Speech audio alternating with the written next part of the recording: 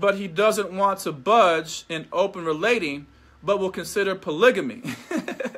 But I will not agree to that. So this is an ongoing issue. So let's break that out, then we'll close it out. So why? Because your husband has boundaries. He set up boundaries. Because on the other side of that boundary is, if you suck another man's penis, I'm going to be hurt and angered and stressed the fuck out. So this is a big thing in monogamy.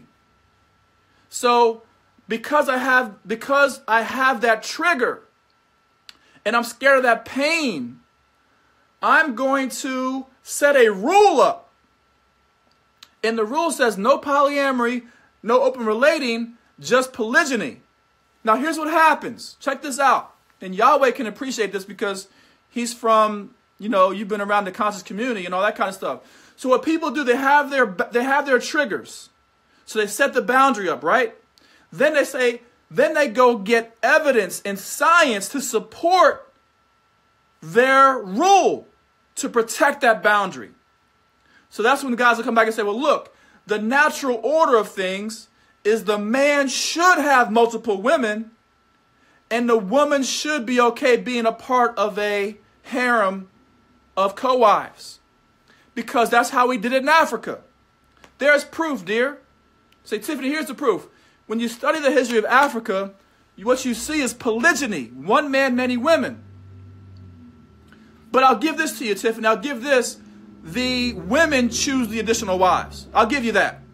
But there's no examples of women having multiple husbands or multiple lovers outside of that monogamous or polygynous structure. See what people do? And we all do this as human beings. We all do it. We all say, let me find the evidence to support my avoiding my triggers. That's men's number one thing. All the men are saying, the reason why I'm not going to be open or polyamorous is because I found science and evidence to prove that women are not supposed to be sexually promiscuous. But no, you're just making that up. Let's say every single person in the world to date has been either monogamous or polygynous. Every single person in the history of the world has been monogamous or polygynous. It doesn't mean you have to be. It doesn't.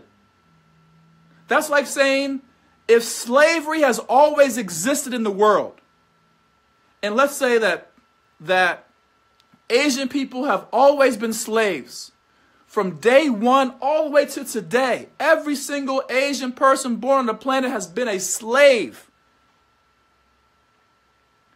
That because of that fact, that means that every single Asian person going forward has to be a slave? No, that's what open relating says. Open says, look, if I don't want to be a slave, then I don't have to be a slave. I don't care what the evidence says. I don't care what your morality says. I don't care what the right thing to do is. I don't care what the tradition is. And